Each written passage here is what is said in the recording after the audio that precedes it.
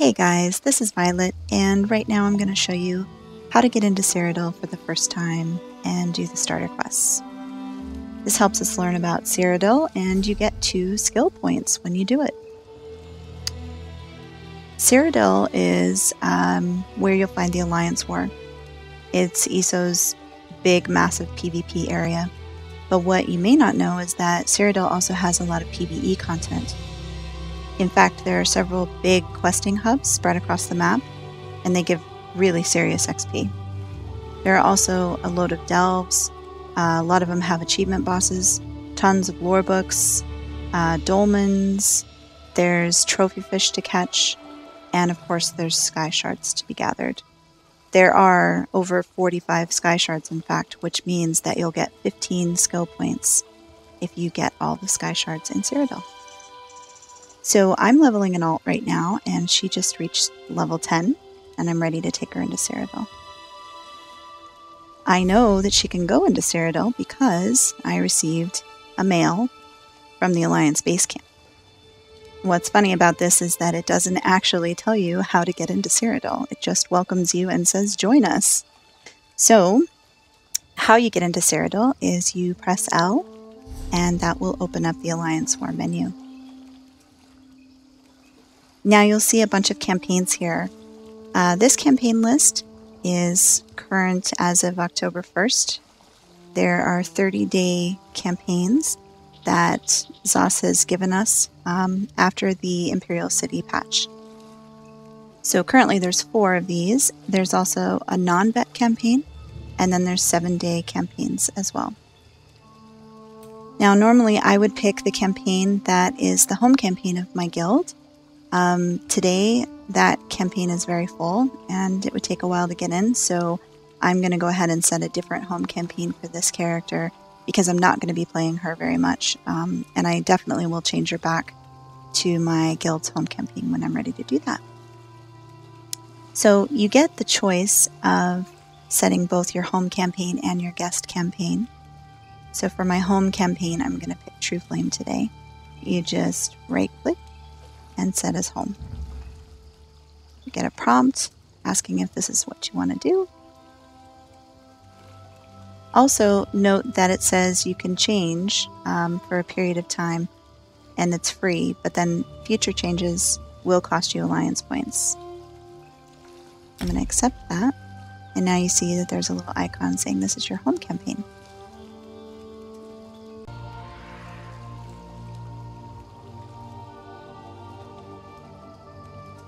To enter into Cyrodiil, you just right click again and click enter campaign. Now you'll see these little icons here. Those represent how many players are actually in the campaign at the time. You can see these locks. That's why I didn't pick Azura's today. But those locks basically mean that you'll have to queue. Sometimes the queue is really short and you're in position 2. It takes maybe a few minutes to get in. Other times the queues can be really long and it can take a very long time to get in. So that's what those indicators mean. I'm going to go ahead and click enter campaign. You'll get a notification when you're available to travel to that campaign. You just click on notifications and choose accept. Note that it will expire in 60 seconds, so you have to be paying attention, otherwise your queue position will start over if you don't accept the enter into campaign notification.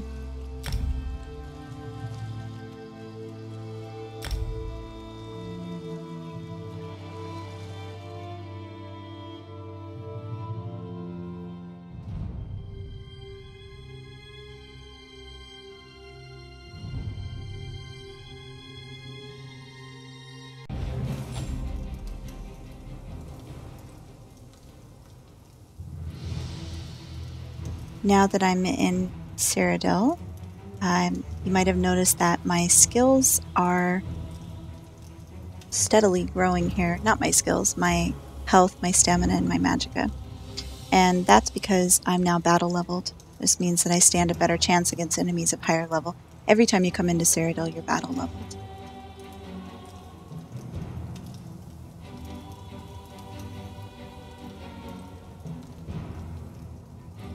I don't know if you also noticed, but there was an assault line prompt that said that I just opened up a new skill line. That happens when you come into Cyrodiil for the first time as well. It's a good time to mention, though, that Cyrodiil has its own ranking and point system. You get Alliance ranks and Alliance points by completing PvP missions, capturing keeps and resources, and killing enemy players. Killing enemy players definitely gives the most AP. So if you look at the skill line now, you'll see there's a new one called Alliance War. You click into it, and there's 2 new skills here, Assault and Support. Both of these skill points, both of these skill lines can be used inside and outside of Cyrodiil. As you go up in your Alliance rank,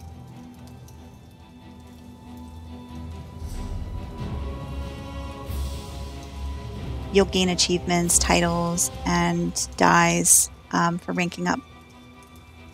Here's where you can see what your rank points are. As we go through the quests here, we'll be able to gain rank points and we'll rank up a few times, which is why you end up getting the skill points. Alliance points are really interesting because they are actually also used as a currency. If you go in here, you'll see you get Alliance points as a currency. You can use this currency to buy siege weapons and special gear that you can only find in Cyrodiil.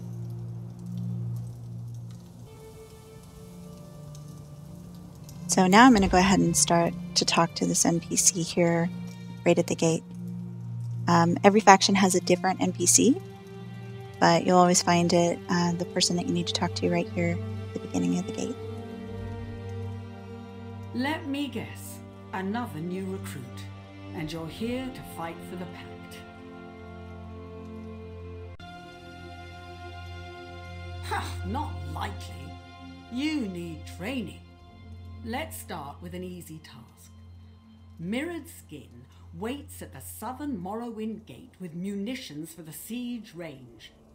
Use the Transitor's Shrine to get there and back. Father Herendas can tell you more about it. It's your skin. If you think you're ready, speak with Grand Warlord Zimmerin.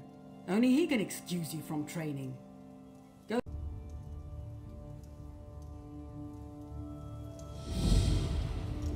Okay, so I just got the option to complete the missions or to skip the missions.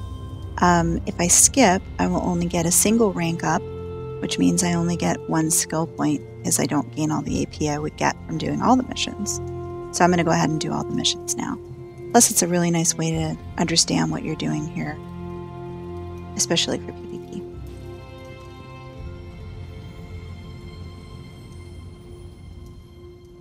Come to use this Transitor's Shrine? A wise choice. Do you have questions? The Transitor's Shrine network is the fastest way to move among our keeps and gates, provided the links aren't broken. A keep's Transitor's link is broken if all of its resources are owned by the enemy, or if the keep is under attack and a section of wall or gate is heavily damaged.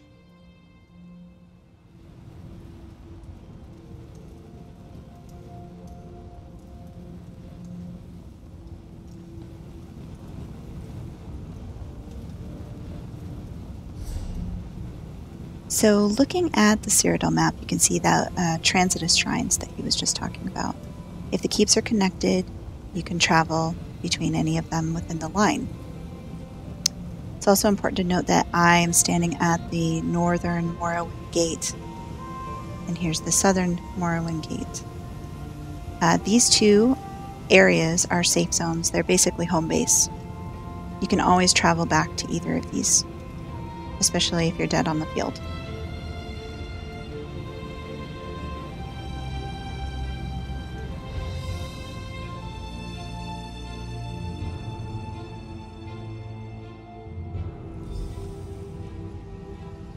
So here I am at the southern gate.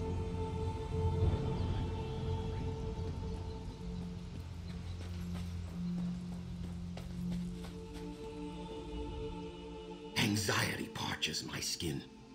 Too many demands, Too few supplies. Are you here to soothe or irritate?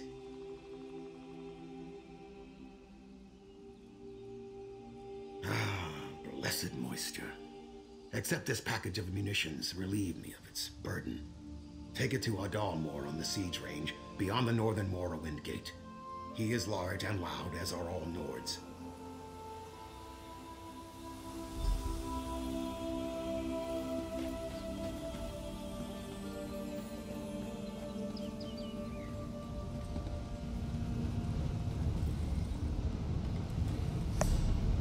And back to the northern gate we go.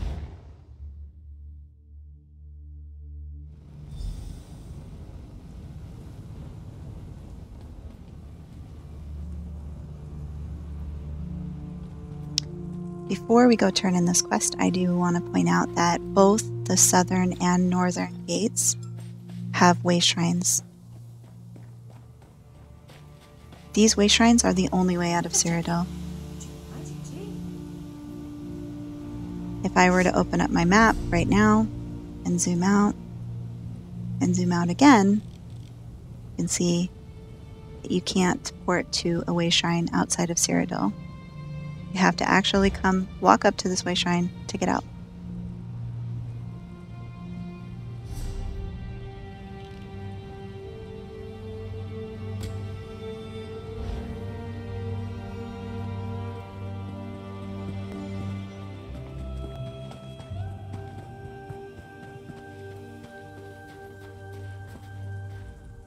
Careful. This is a live firing range. Are you supposed to be here? Took your time, didn't you? Olvia mentioned she sent a recruit to fetch these. Since you're here, we could show you the siege weapons. Hey look, my first alliance point.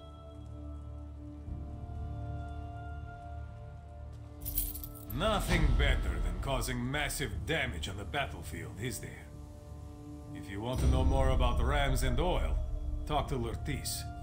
For trebuchets, catapults, and ballistae, speak with Looks Forward. And you see I got my first skill point. And again, that is because I just upgraded to Alliance War Volunteer. You'd better. That's what they're here for. Spend a few minutes using each weapon. Hit the practice dummies with him. Talk to Looks Forward and Lurtis if you want more information. See me when you're done.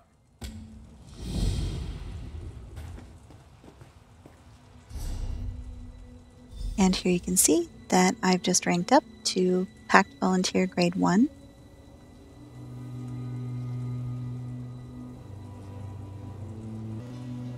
And if I wanted to, I could set a new title as Volunteer.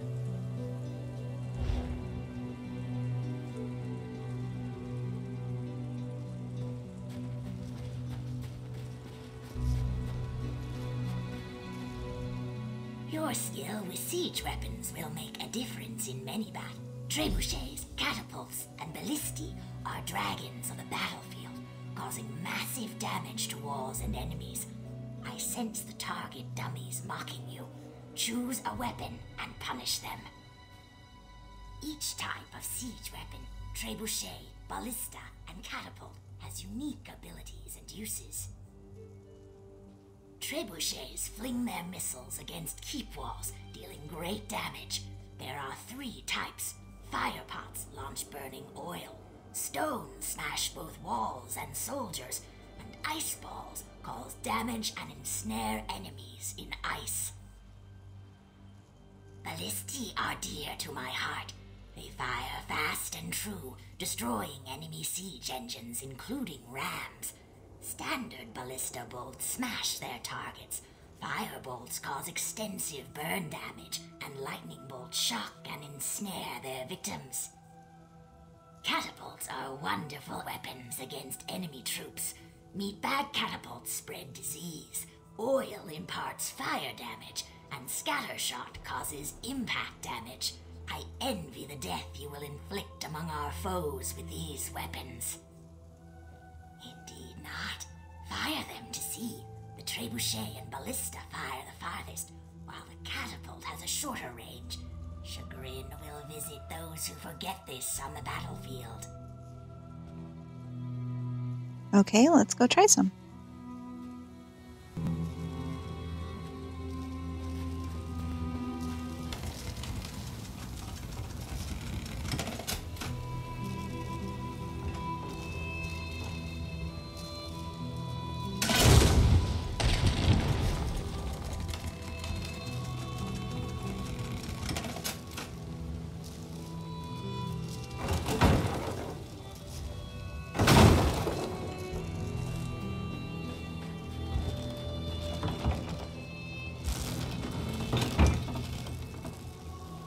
You can zoom out a bit to get a better view of what it is you're targeting.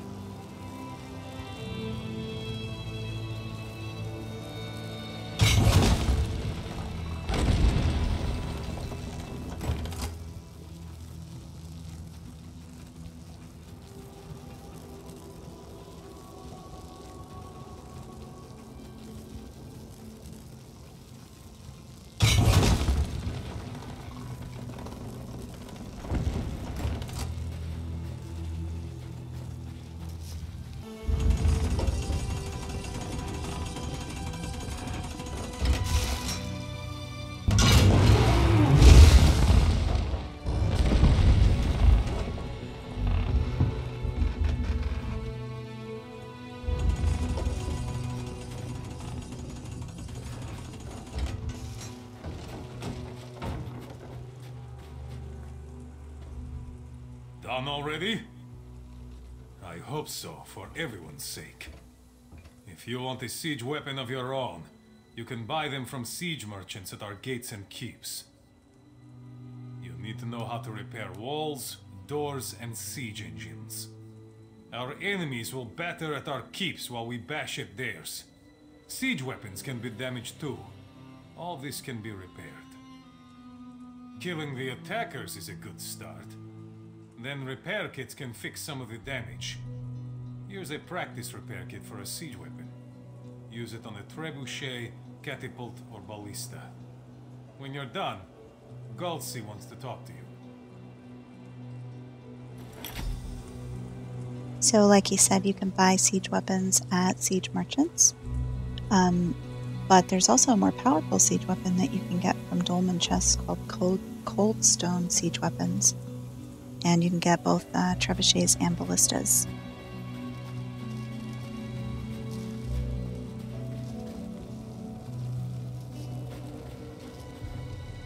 This part can be a little confusing because as you step up to one of the siege weapons, you get the prompt to use it. But when you're repairing something, you actually need to go into your inventory and get the repair kit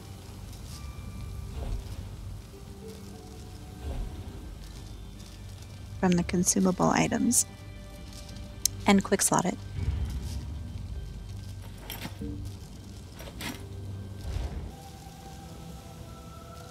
Then you can go up to any siege weapon, and this also applies to doors and walls in keeps. And then you just push Q, select your repair kit, and click Q to repair it.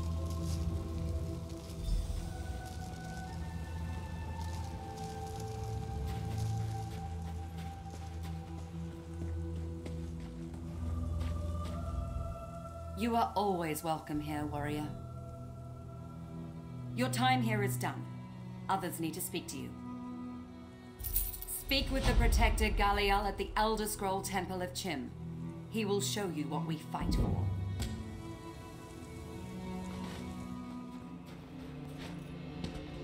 And here we are at the Scroll Temple.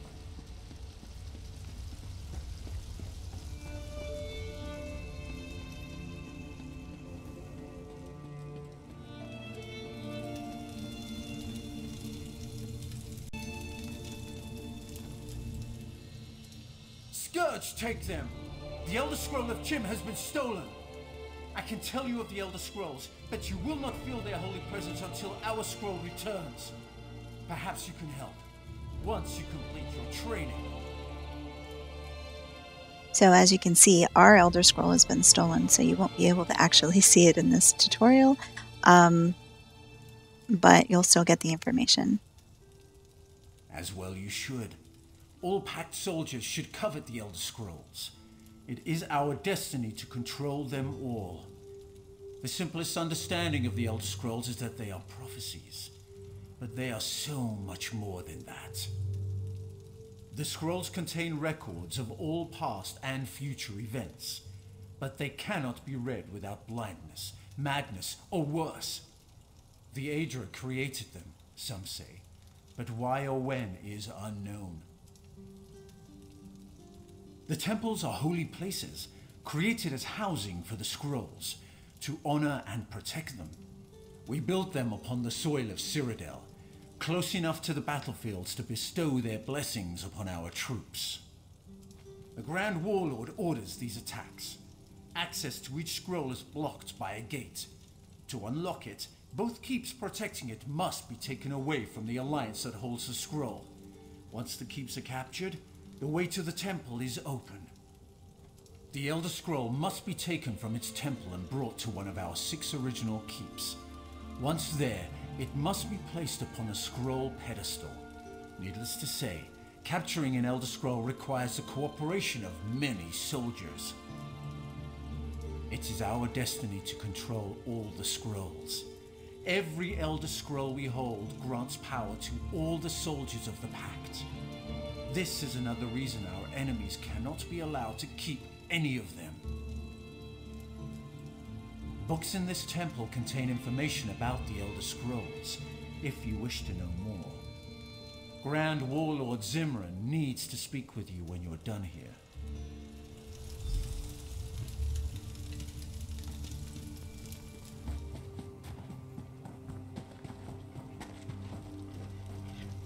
Hold a moment, soldier. The Pact needs you.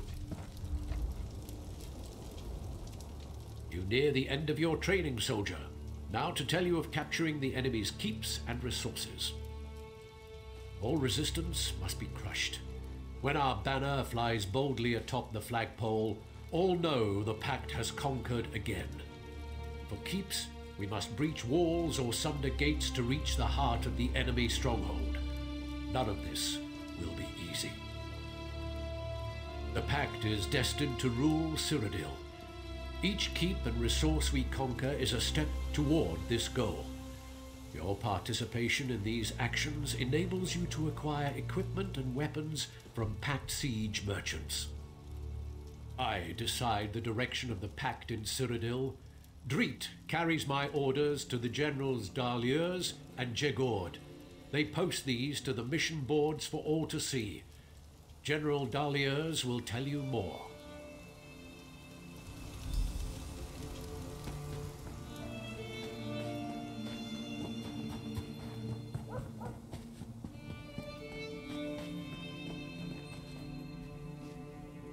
Okay, so now we get to learn about how to get Alliance War missions. I extend the claw of welcome, warrior. The Grand Warlord has much on his mind. Be grateful for a few minutes of his time. To me come Grand Warlord Zimmerin's orders. These I post to the boards that flank me. Which should we discuss? Even the newly hatched can understand bounty missions. The task is to kill enemy soldiers. All that lives must die. These missions seek to hasten that day for our enemies. Information is critical to our efforts. A scouting mission sends you to a target deep in enemy territory. The Swampeel sees but is not seen. Be the Swampeel, then return here. General Jegord supervises the other missions. Speak with him to learn about them. He glares at us from across the way.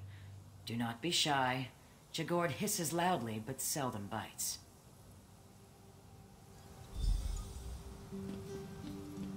So scouting missions are a great way to get AP as a beginner because you can do them alone.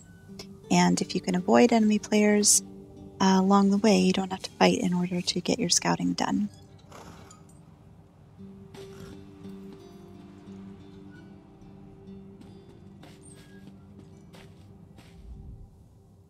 Yes, What is it?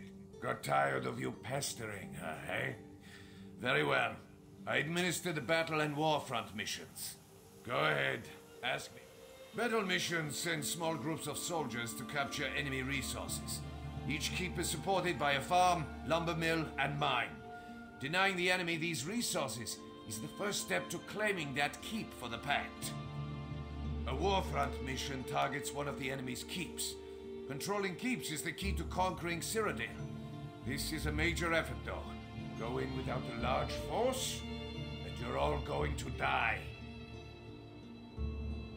There's always more to learn, but the battlefields will be your teacher from this point on. The mission boards await. Start with a scouting mission. You're less likely to die on one of those. Welcome to the war.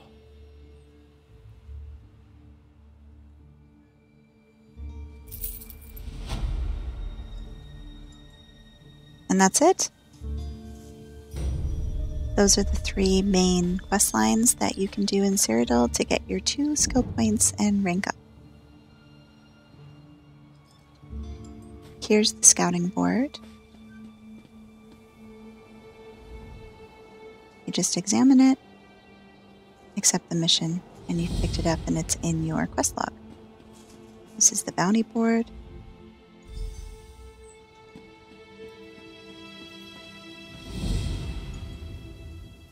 This is the battle mission board, which is for keeps. I'm sorry, for resources.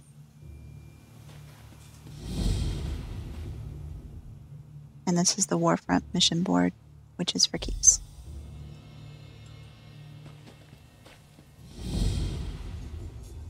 So a couple of notes on those missions as well. You can only have 1 resource quest at a time, so you can only have 1 farm, or mine, or lumber mill.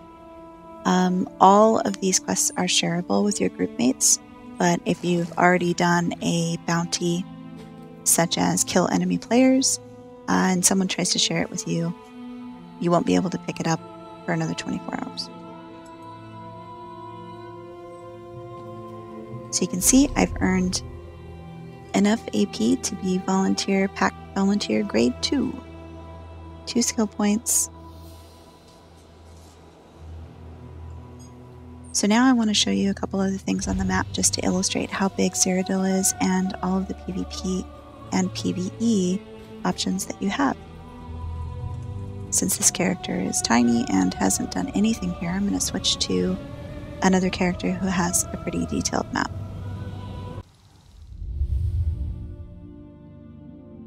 As you can see, I've now switched to another character who has more on her Cyrodiil map so that I can show you a few things.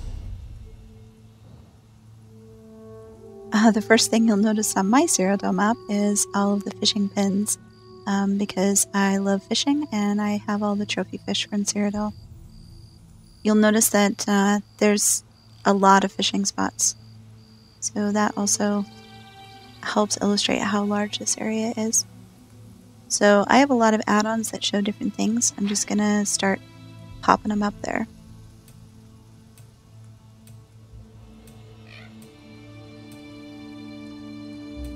As you can see, there are a ton of materials to gather in Cyrodiil, so even if you just went in to explore, you're going to get a lot of mats.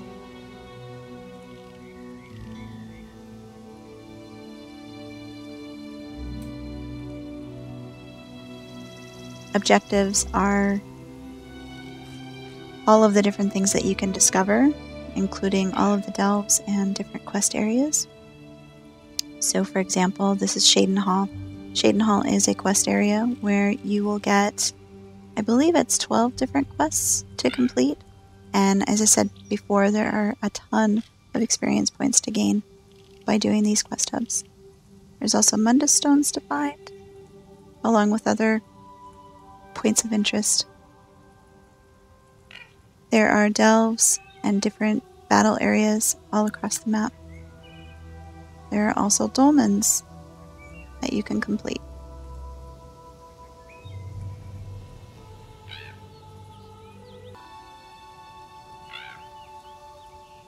If you're collecting lore books, you'll also see that there are many to gather throughout Cyrodiil. And of course, sky shards. I'll turn off objectives so you can see them a little bit better. They're scattered all over the place, and some are going to be very difficult to get because they're behind the enemy gates.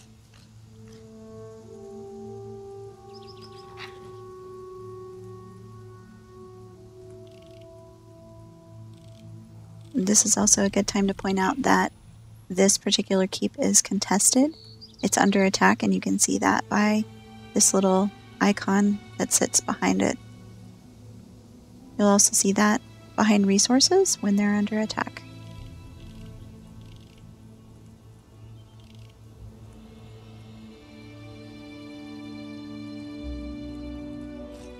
This middle section here is Imperial City. If you have the DLC, you can also travel there, and here are the two dungeon entrances for the two new dungeons. I'll cover how to get into Imperial City and how to start those first quests in another video. So that's it. Thanks for watching, and I hope this is helpful for your journey into Cyrodiil.